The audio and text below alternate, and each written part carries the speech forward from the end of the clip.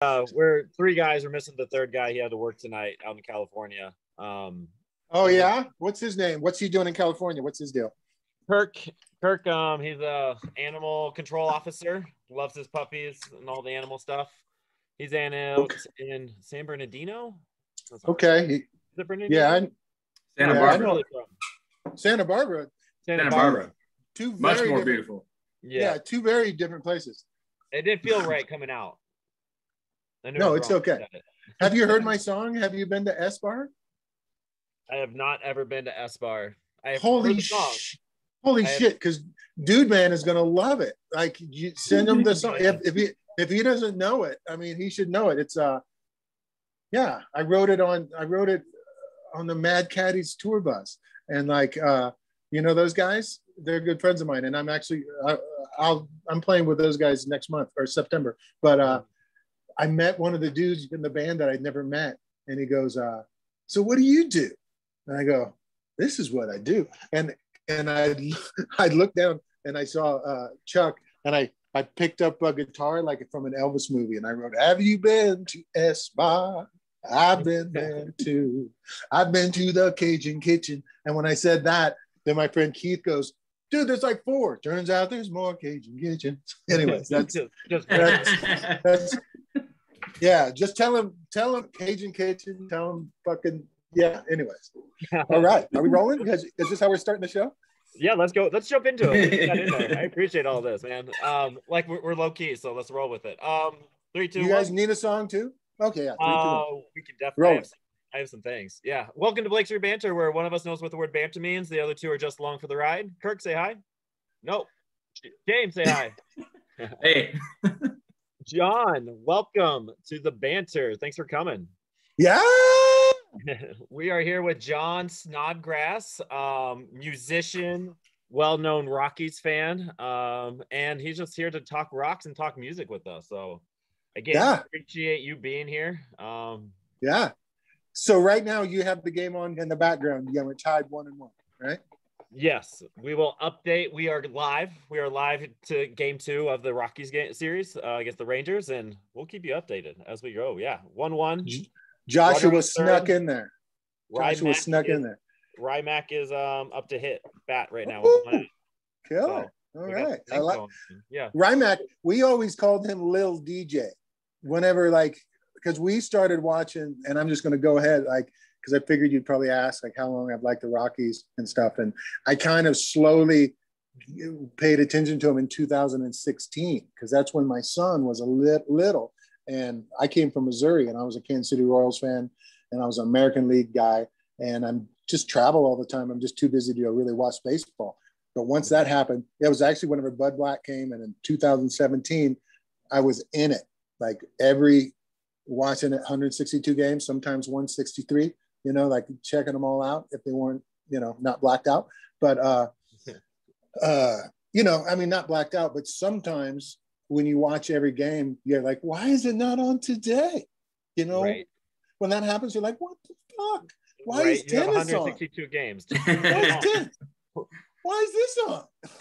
And it's always the most obscure sports ever. It's like FS1 racing or the minor league tennis match. Ryan McMahon hits a sacrifice fly in the bottom of the 5th. Against Jordan Lyles, who used to be a Rockies, right? And Tapia scores, yeah. I got my, I forgot I have my notifications on, so I see him every time. You are like 10 seconds ahead of my feed, so this will be fun. Oh, this will be fun. But Ryan McMahon, All-Star, let's go. My wife talks about how so this season I am pretty fun because it's like, what the fuck, right? But my brain is obviously works better, and I feel better when we're winning. But I get kind of cranky. It changes my mood. Does it change your mood? Yeah, it does. That's unfortunate because I know it shouldn't be that way, right? You just should be like, nah, I don't care. But yeah, you do. see, that's why my new I'm not delusional, but that's why my new hope is I I don't believe we'll like stay there, but I just want to make a run and just touch 500. Just get up there, because that's what I've always thought. I mean, just if we can touch 500, fuck yeah. And like, let's get this all figured out. I listened to another guy's interview yesterday, and it was pretty interesting, just saying that we just need to just tank and just fucking start over. And I get that. But I just want to touch 500. I'm a glass half full kind of guy, and we gotta spill over the half just once, just once, just one day.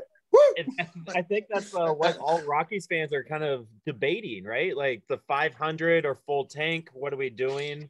Because I mean, we saw it last year. Like for me, it was super frustrating in 2020 when we were decent, 11-3, started off great, decent at the trade deadline. We pick up Michael Givens and Pilar, but those weren't needle movers. But that was an opportunity for us to actually move some needles and do some things, and we did absolutely nothing. I.e., Milton's gone the next offseason. And so now this year, we all know like what it's supposed to be, but nobody in the front office is saying it, and that's very frustrating. Nobody is just saying flat out, let's tank. And so like there's this hope here, right? Crone and Story and McMahon, we all figured out our starting rotation's great, and we hit 500. We get to 500. We do good things, and then what? Like, what happens if we do 500? Do we go through this again and again and again, or do we tank? Do we fully tank and just like hope for tanks and losses and start all over? That's the battle I go through every single night. Well, I understand. The bad thing for me is that tanking isn't like when you talk about NBA teams tanking, right? They tank for a season, they get a lottery pick, and then next things, they change the next season. MLB, you tank for consecutive seasons and shave your payroll, and it's like a 5-year deal. Yeah, that's what I was about to say. That always seemed like it was a 5-year situation. Whatever. I'm going to stick with them. I have to. I can't give up. I'm not really wired that way. And there's nothing wrong with people giving up, but I'm brand new. 2016, I mean, I was just at the end, but 2017 and 18, I didn't realize, but they were kicking ass. And a lot of people said to me, like, of course you like them now. I'm like, hey, I'm not a Johnny come lately. My son showed interest in baseball, and I didn't want him to show interest in football. Right. So I'm like, let's go. I'm a Rockies guy now. I got the hat, I like my 25 silver anniversary hat. This is my thing. And but then, it turns out we have a lot of bad years. We have more bad years. So I'm going to be a real fan. I ain't leaving. I ain't going nowhere. Well, I think it's headed in the right direction. The general manager changing was a big step in the right direction. Obviously, we're going to probably need to get rid of some of the stars that we've come to love and know. That's going to be painful, but I think it'll be necessary as long as we get the right pieces and things in play, right? Yeah, it always happens, and I know. I mean, it's unfortunate, but I'm slowly understanding it now, because it just, I'm, like I said, I was new, but that pitching thing and the Coors hangover deal, I get it. I really get it this year. Holy shit. Right. I mean, it's very apparent, right? Yeah. But that the bullpen situation, I don't ever like to talk poorly about anybody, but we're always missing a piece, aren't we? Like it's always something. And a couple of years ago, I had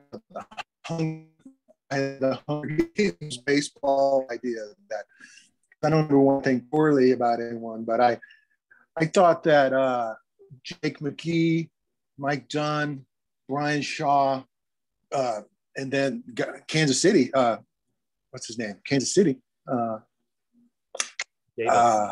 Wade Davis. Yeah. I was like, there has to, because everyone loves a good baseball movie. And if it needed to be like a C type movie, like a shitty science fiction movie, it should be like a shitty Hunger Games. And the folks that are the bullpen are literally like digging underneath Coors Field and like trying to dig to the city that is underneath the airport, right? And they're doing this selfless act, right? And then they come up and like, no shit, I can't pitch. You don't realize I'm getting whipped by a lizard, like down there, right? That was my idea, but why they were all equally so terrible. Chris Russin wasn't great. Whatever. I feel bad. I shouldn't be. I'm not your sports fan that likes to talk shit about people. I like to hope that people can come around. But once all those guys split, and the first time I saw Michael Gibbons pitch, I was like, all right, here we go. And I'm like, no, this isn't perfect either. This is right. But last night, how great was that? I thought everyone pitched very well last night. It was great. We were on in bullpen implosion watch. Shoot, yeah, we got to watch territory. I fell asleep before the end. I couldn't make it to the 10th. But it was great. Yeah, what I saw it felt good. Like Bard looked like 2020 Bard, like absolutely up ninth, and yeah, it was great. Like there's Tyler Kinley. I mean, I hate to say it. I mean, but when I see him come, game's over. Yeah, no, I don't get nervous. I just know it's over. And but that did not happen. And every one of those gentlemen came to the mound, they pitched. It was amazing. It was great. Yeah. I was so stoked. That was real baseball, and I'm super excited. And I'm the guy that we'll lose 20 games in a row, but we win 2 or 1, and I'm like, here we go. I get super excited. So especially I think we're gonna good baseball during those games. Like that's the best part. Like you guys can't play good baseball now. Just do it consistently. Yeah, I hate it. I hate it whenever I read things and people talk about that we have this shitty team, and we do not. No one gets in the major leagues if they're shitty. I mean, and a lot of those earlier games this year when they were losing, I mean, there were some heartbreakers and there was some close stuff. And I'm like, they're playing scrappy. And I thought that they were fun. They were fun games, and I was enjoying it. And there was so much turmoil. Like that's the other thing about the Hunger Games baseball. That's good. There's going to be 3 books to that. I mean, the whole Bridich leaving thing. I mean, this whole, we don't need to get into the Nolan thing, but holy moly. I mean, what the fuck happened? We don't need to know. It's none of our business. But but clearly, I mean, maybe someone knows and I don't know, and it's fine because I don't need to know it. But somebody bummed somebody out big time, and that's just not cool. It's a very short life. Just be nice, right? So there's someone's ego is in there, and maybe it's 2 egos. Who knows? Yeah, but I think there's a lot of egos all the way around. Going back to the bullpen conversation, like I don't think it's necessarily talking trash about our bullpen, but I mean bullpens all across the major leagues have been pretty bad this year.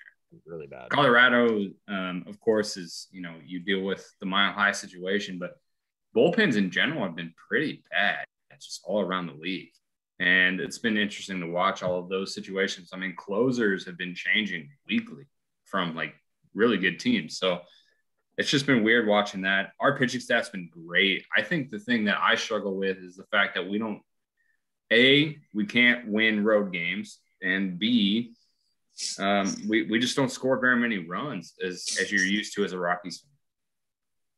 Yeah. It's crazy. It's crazy. Geez. Yeah, that was the other thing. Yeah, like, and I think it was. Oh yeah, it was. I think it was Drew and Patrick. I was listening to their podcast, and they were talking about, like Charlie bringing the pitching machine, somewhat just trying to figure out this road situation, and kind of a great idea of him, like even on, past his career, like helping shepherd everyone and teach people how to do this, because that's what needs to happen, right? I mean, because so I play music, right? And I know, I'm used to going.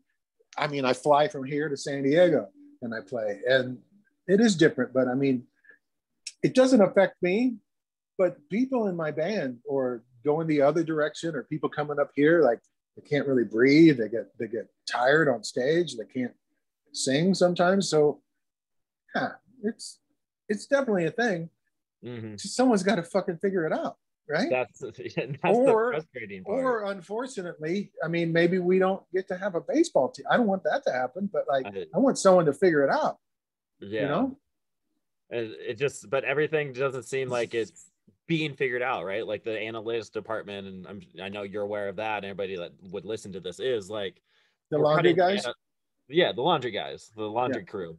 Yeah. Like we're cutting those guys and make them doing something else to not figure out the Coors effect. Like, what are we doing then as a franchise? Like, we've been around for roughly 27, 28 years. Like, and here we are still in the same conversation about it. And like, you would think with all the data, with all the science, like something would be figured out. And someone needs to figure that out.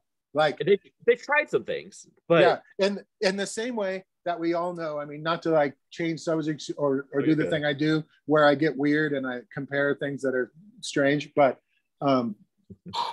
like I know I can't change just the waste that's in our world, you know, like I try to never get single-use plastic, you know what I mean? And I say this, so I'm saying this on your guys' platform because it's just one of those obvious things that people need to think about. Like, if I ever get one of those, like if I go to Starbucks, I'm holding that cup at least 2 times. I'm keeping it all week if I can. You know, like I'll keep it for a month. You know, it's like that movie, The Gods Must Be Crazy, and they threw the Coke bottle out the window at the plane, right? And the indigenous tribe catches it, and they're like, you know, rolling out flour with it. And you know, like they're using it as like a tool. What I'm saying is that there's this obvious stuff that everyone knows, and I don't know. I can't figure out the Coors effect thing, but I mean, I'm bringing up the thing about rock and rollers, you know, having a problem and drink fucking a lot of water. I mean, that's one of the things. And get a good night's sleep. I don't know. I'll try to keep throwing out things I've learned from my line of work. I know the Brock Holt doubles in the top of the sixth. That 2 runners score. Rangers take a 3-2. But you should have seen the relay from Blackman to McMahon. McMahon had a freaking cannon to third base and got holed out by like 10 feet. That's what I was. Oh yeah. So back to Little DJ. Like we call him Little DJ because we didn't know. We didn't know all the players and stuff. And like when he had like showed up, like when you DJ, but you know, Ryan, hit DJ, they hit from the other side, but he always just looked like Little DJ. I'm like, this Little DJ. And I don't know, that's it. I like Ryan. We've always liked Ryan. Similar mannerisms too. Right? They got little pointy faces. It's a cute pointy face. No, I'm just saying, you know. Well, there's pretty good chance that Ryan McMahon's going to be our only all-star this game, or this season. So it's weird. Is he going to be second or third base? Yeah. What do you think? When you think of Rymack, do you think second baseman or third baseman? I think second baseman, because that's where I first ever saw him play. Yeah. But he's good at all the spots. I mean, that was fantastic. He's great. And he seems like a good dude. I like him. Yeah. I'll tell you, like, so when we were talking about, you know, a lot of our all-star guys, like our guys, you know, our favorite players, I mean, leaving, I mean, that's just a thing that happens all the time. Like I remember when I was a little kid, and my first favorite baseball player was Darryl Porter, because he had glasses. And when you're a guy with glasses, I'm looking at you with your goggles right now, thinking you probably know what I'm saying here. Like, used to be, I mean, we were just nerds, right? And like, we had Green Lantern and Darryl Porter, you know, like to have like cool. But he went from the Royals to the Cardinals. And anyway, so I know about the heartbreak of like people leaving. And also when Nolan went to the Cardinals, I was like, you got to be fucking kidding me, because that's just the Cardinals. They're bullshit. Anyways, but they're not bullshit. They're a fine team, but like, I'm a Royals man, and I know it's a different league, but there's a thing there. Trust me. There's a thing. Yeah. And anyhow, but my first heartbreak with this team was when Parra was gone, because Parra was my favorite. He's like, you need that guy. That's the guy. That's the life. That's the buddy. You know, like, and I felt like Rockies didn't have a fun guy. Like when he was gone, I don't know. Didn't seem as fun. I was having fun, but something. Yeah, he brought something to the clubhouse. Yeah. Yeah. There could be an argument when he left is when Nolan was starting to have a little bit more disgruntled with the front office, and I don't know, maybe something. Yeah, you need that guy. See, that's another thing I know. Like there's certain dudes like in someone's rock and roll band, right? And if someone needs to leave the band for whatever reason, you know, sometimes they have a baby or just don't want to rock anymore, or sometimes there's a negative falling out. But yeah, there can be a guy that isn't necessarily like the lead singer or someone that you're like the most focused on guy, but the guy that is really the heart of a band. I've seen it happen a lot. Like they're not as good anymore, you know? Yeah. You got to have that positive dude. And the ego thing. Yeah. Can't have ego.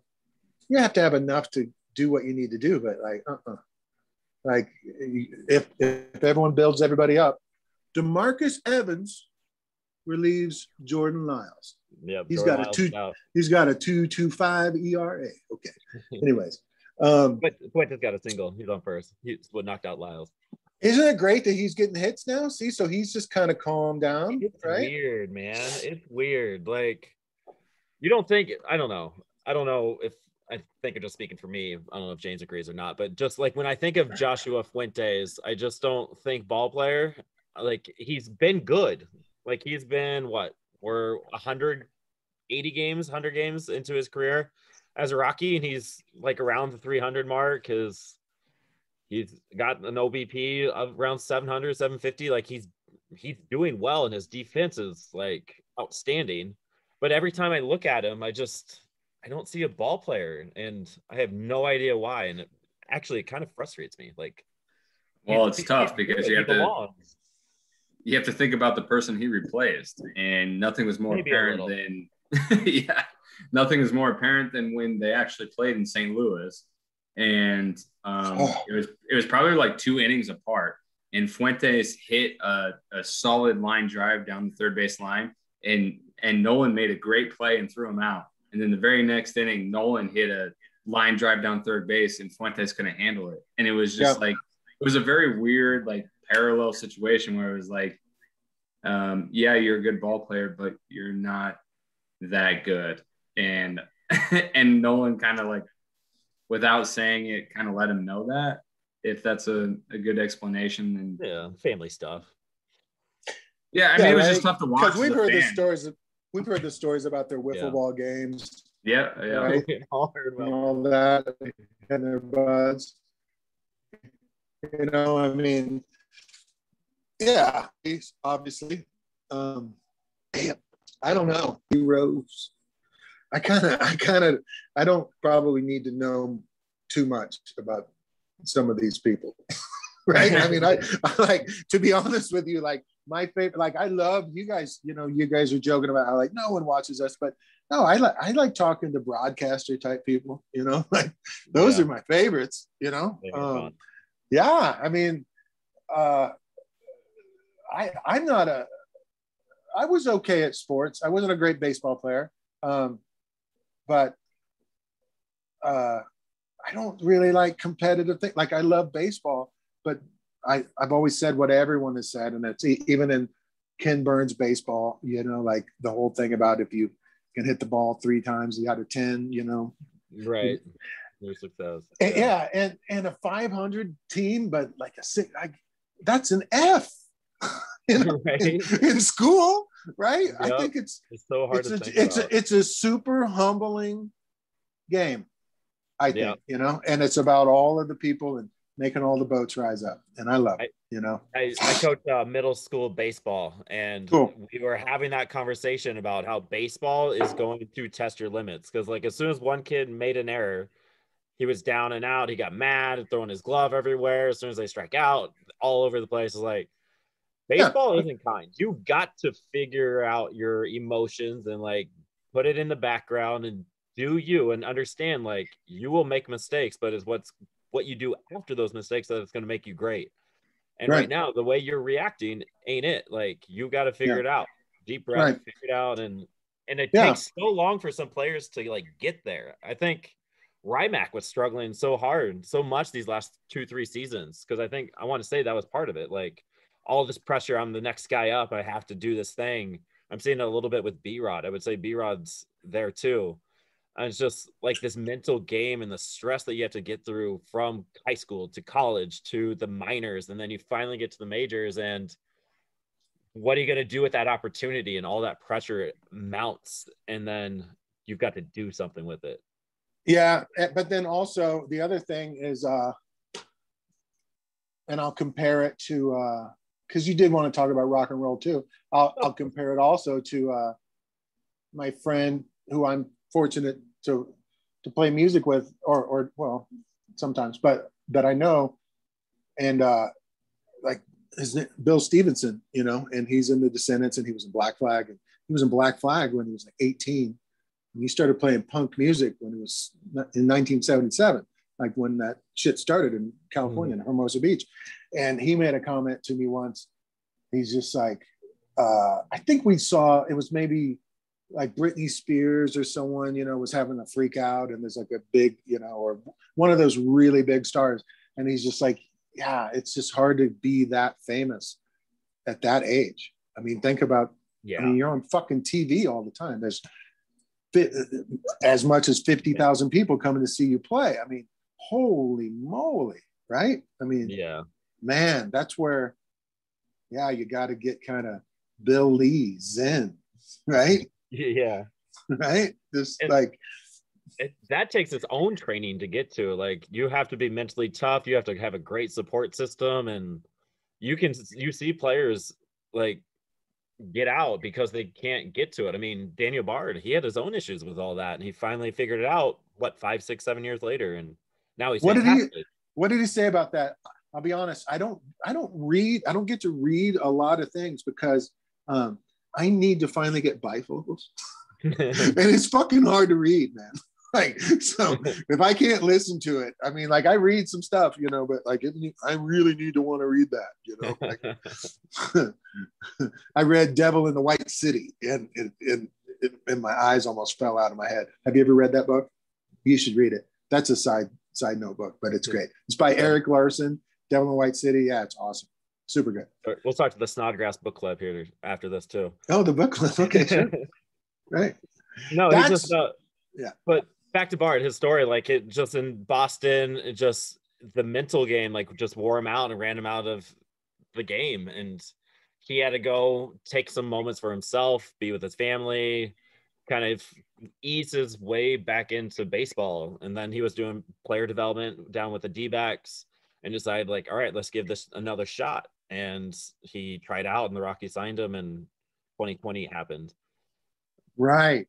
He was just pitching. He was just helping the lads.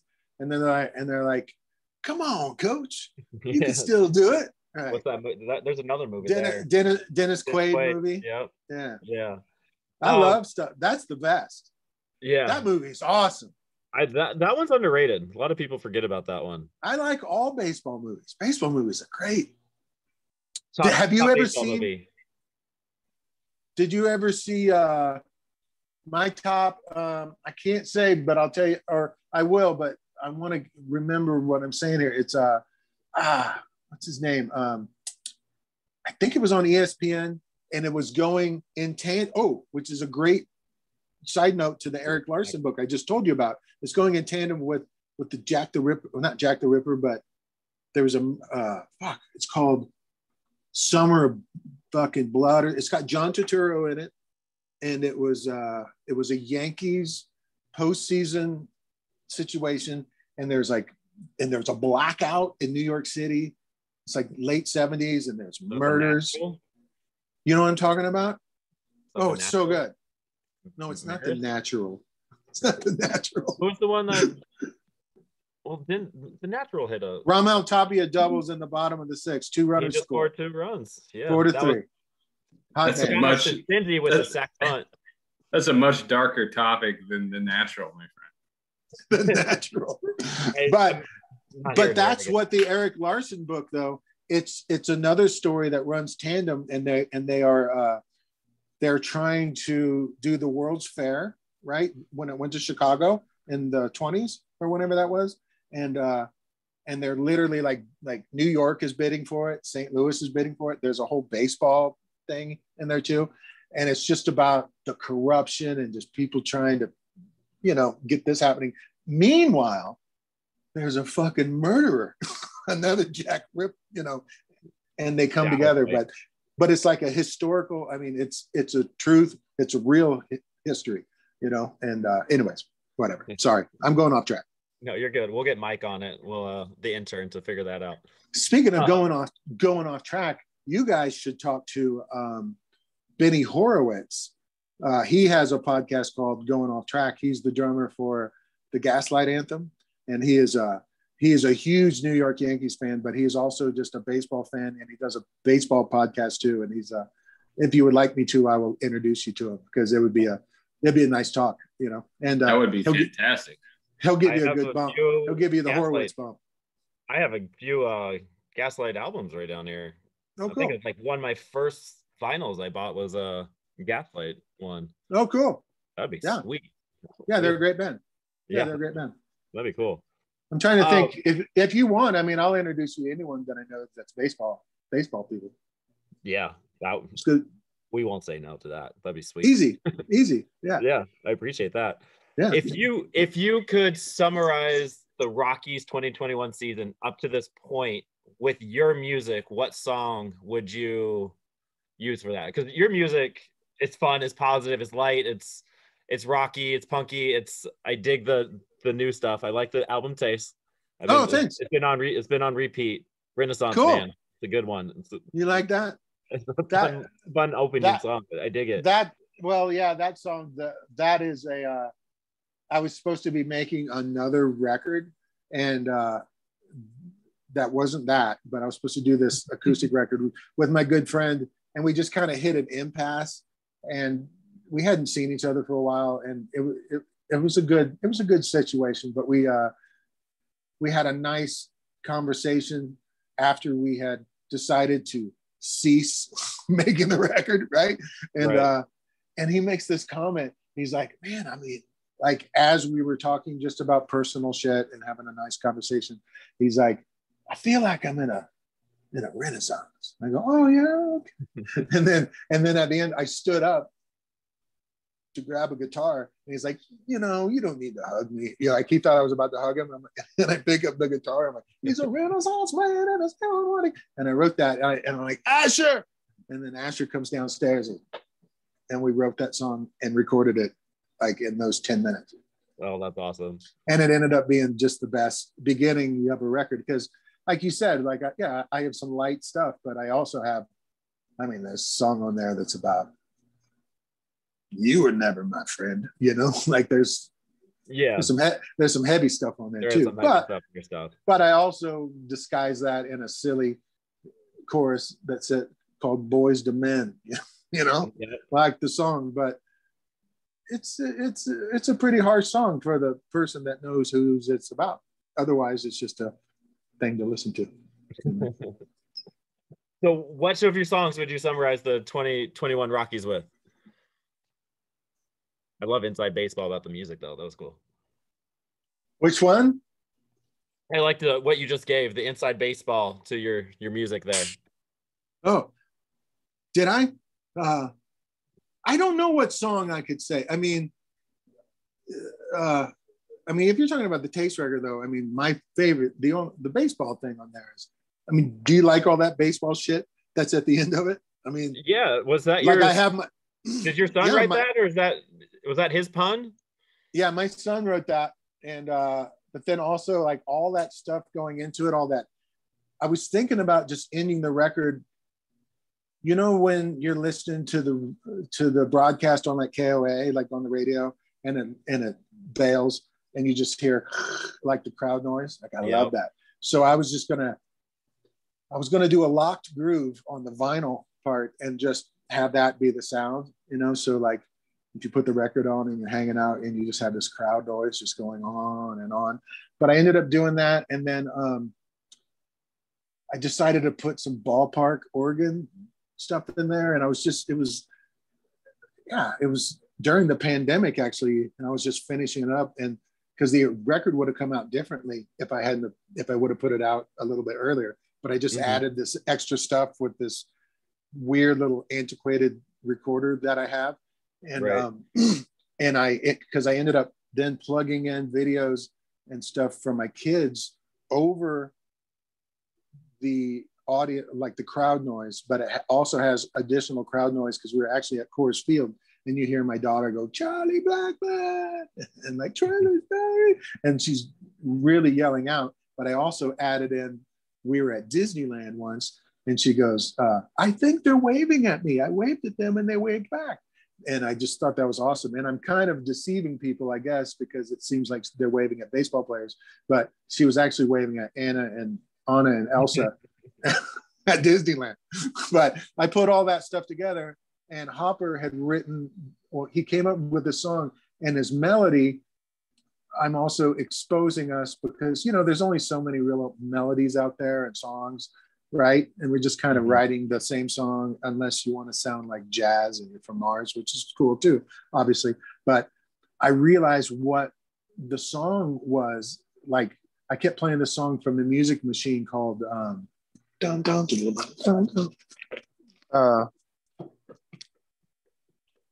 think of it later. But it's a Music Machine song, and it sounds like ballpark organ. So I entered that right at the end, and that's when it stops. And then I go, "Hopper, what's that song you wrote?" And then I play a song that kind of has a little bit of a similar melody to that. So I'm giving a nod to them at the same time. Yeah, that's cool. I heard that and I was like, this is fun. Like, yeah, and it's a fun way to end the record. I thought that was cool. It was fun, right? Yeah. Yeah, good. I like that. Good. Yeah. I want to ask you. Yeah. I want to ask you about Frank Turner, because me and James are big Frank Turner fans. He's probably one of the guys I've seen the most live. Never heard of him. Who is he? You guys have a few albums, Buddies, one or two. I think you've played together. Maybe. Yeah, that sounds familiar. Yeah. No, he's my good friend. I love him. Yeah. How'd you get connected with him? Just because, again, like he's one of my favorite artists. I met him on a thing that I did. I guess it was 2010. Actually, it was the second revival tour, which is a tour that Chuck Reagan from Hot Water Music would do, and he would just have a bunch of different the singers and songwriters from bands, and we just brought acoustic guitars and everyone would collaborate and sing songs. And I met him on that tour, and one day and the sets are always different. Again, like there's no ego. You never knew who was going to start the show, but everyone, the whole band, all 6 or 8 people would start the show. And then you'd play like 15, 20 minutes, and you kind of do a changing of the guard, and different people play, and you go back and forth, come back, and it's like a 3-hour thing. But right, you get to see, Laura Jane Grace from Against Me, and you get to see Corey Brandon, you get to see Frank Turner, and you get to see me, and you get to see Austin Lucas and Tim Barry and Dave Haas. I mean, these are all from the 3 different years that they did it. Anyways, so I'm playing, and I think I'd only known him for a couple of days because I met him in Austin, and then by the time we were in Little Rock, Arkansas, a couple of days later, I was playing, and he was in the wings coming on after me, and he liked the song. Tyler Hearn relieves DeMarcus, and are we 4-2 right now? We are 4-3. And Cynthia came into the dugout. Oh yeah. So, anyways, as we pass the torch, he's like, "We're gonna write a song after the show tonight." I'm like, "Okay." And then as the song was over, he comes over and that's one of the songs that's on that record. And I go, "How about Big Rock and Little Rock?" And we made Big Rock in Little Rock. We did the best that we could. And it was a song about how it was kind of under promoted and there was like 30 people there. And it was awesome. We had a really good time. And yeah, and that's how that song was. And that's how it started. And then we decided, he came to visit, his sister was living in Boulder. So we made a record in a day, wrote a record and recorded it. And then during the pandemic, we did another one. And during that record, I suggested that we make it one every 10 years. And so we're going to do one on a boat in 2030. Oh, you might want to come. It's going to be a great. Bud is on a boat. Bud is at sea. Frank Turner and me. A little preview for it. I like that. That's fun. Yeah, right. No, that's cool. That's crazy. You guys did that like after 2 or 3 days of knowing each other. That's fun. That's cool. Yeah, I mean, you know, it's not hard to write songs, I don't think. So I don't make a big deal out of being able to do it so quickly. That doesn't mean that they're the best things in the world. You just can't, like we were talking about, you just can't put too much pressure on yourself and just enjoy yourself, and good stuff comes out. And I don't know, I try not to be too precious about things, you know? Right. Yeah, I get that. And there's good stuff that comes out. I definitely don't want anything going to wax if it's shitty, you know, but, you know, but if you're always, you know, creating things, the more you do it, the more there is. I mean, it's just as simple as that, you know? Right. I definitely have songs that I sit and work on for a long time. I have, you know, one in particular, even right now, and I have to make sure that I'm going to get it. I know who I'm going to play it with, and it's because they've heard it just enough and they love it that they won't be overdoing it and overthinking it as much as I was. And I can help put it in their hands and then take my hands off it and then just sing it and be surprised. You know, I never like to tell people what to do. That's the difference between, sports and music and art, you know, like I like playing with people that are better than me, you know, or do different things than me. Right. And I like to not tell them what to do. Sometimes they do exactly what I think, what I picture, and lots of times they don't. And I'm like, that's excellent. Let's give that a shot. I would have never thought of that. Thank you for helping me, you know? Yeah. Yeah. So Frank is one of those friends of mine. Just turns out in the time that I met him and all that, he's become a very, very big star. And I've just stayed the same, which I'm fine with. I am fine with it, you know, like that is success to me, you know, being able to do what I want to do. Like couldn't be happier. Yeah, you seem happy. You seem good. Yeah. Let's finish with this. I appreciate your time. Of course. You asked at the beginning of this do you guys need a song? Do you need anything? And I want to see if you can come up with, whether it's now, right off the dome, it just seems like you're good at that, to create a song for our boy Dugan Darnell. He was one of our very first interviews. He's from Michigan. He's like 2 hours away from me. He just got called up from the Fresno Grizzlies to the Spokane Indians. He's a right-hand pitcher. And I think it would be cool to connect the two, if you can like give a nice little Dugan Darnell jingle. Yeah, I mean, so I would like normally, so we're on my phone right now, right? Yeah. So I can't use it, but normally I would just hit record on my phone and I go, Dugan Darnell, what the hell? Dugan Darnell, what the hell is this? Or is he really Christian? Does he not like the hell part? I think he'll be fine with it. I think he's okay with that. Or it could be Dugan Darnell, have you ever heard of Norman Fell? Three's Company was a TV show. That's not the best. I'll have a guitar too, but yeah. No, that's fun. Dugan Darnell. What's something else about Dugan Darnell? Oh yeah, he's going to the Fresno Grizzlies. He started the Fresno Grizzlies. Dugan Darnell gonna be a Grizzly. Oh well. Yeah. Oh yeah. Dugan Darnell gonna be a Grizzly. Do tell. Yeah, do tell. Well, it used to be a this and it used to be a that. Like give me all the information, and we'll write the song where it goes, Dugan Darnell gonna be a grizzly. Do tell. Like it's like a 3-part harmony. Do tell. Where's he from again? Originally? He's from Adrian, Michigan. He was from Adrian, Michigan. Never really heard of him, but I will soon. Dugan Darnell. Okay. Dugan Darnell gonna be a grizzly. Do tell. Is that it? Is that good? I'm okay with that. I'll light that up with my amateur. Yeah, Dugan Darnell gonna be a grizzly. Do tell. I love it. That's perfect. I appreciate that. That's fun. Yeah, and then I go into he was from Michigan. Gonna see his face again. It's gonna be awesome. I'll get it done. Can you hear me? You just have to cut this and send this to me so I don't forget how the song goes. I can do all that. I will send you some extra info too. That'd be fun. Just connecting the two. Okay. So he's a really cool dude.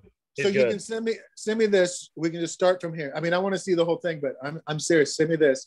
And I need he's gonna be okay. And what position does he play? He's a right-handed relief pitcher. Dugan Darnell wait, did he go to Cornell? Is that what you said? No, so he's from Dugan. I'm sorry, here we go. I got it. Dugan Darnell gonna be a grizzly, do tell. He came from Michigan, right-handed pitch again. Dugan Darnell gonna go grizzly. Yeah, just send me that part. Now remember. I will do all of that. I love it. Actually, I need this stuff before because there was some good stuff earlier too. I mean, none of this is getting cut, so you're gonna get all of it. You're getting all of it. Good. Yeah, I mean, it's that's how it starts. Just like I said, it's not necessarily the best, but when you get the thing in a couple of days, it's gonna be good. It's fun. That's all we're here for. We're here for just fun time. Gonna be a grizzly. Cool. Well, good for him, man. That's great. Is he your super bud? We just reached out to him the same kind of way we did to you, and he signed a contract with the Rockies in February, and we just reached out to him. And his story is really cool. He started as a third I'll go back and listen to that. Oh, great. Yeah, great. And he's just a humble dude. He's really cool. He just got called up to the Indians in Spokane last week, I think. Well, that's great. He basically got signed off of just going out. I mean, it's kind of a lesser version of the movie The Rookie, right? With Dennis Quaid. Just going out and throwing hard, and so he gets signed, and he's a Rocky. So yeah. Dugan Darnell gonna be a grizzly.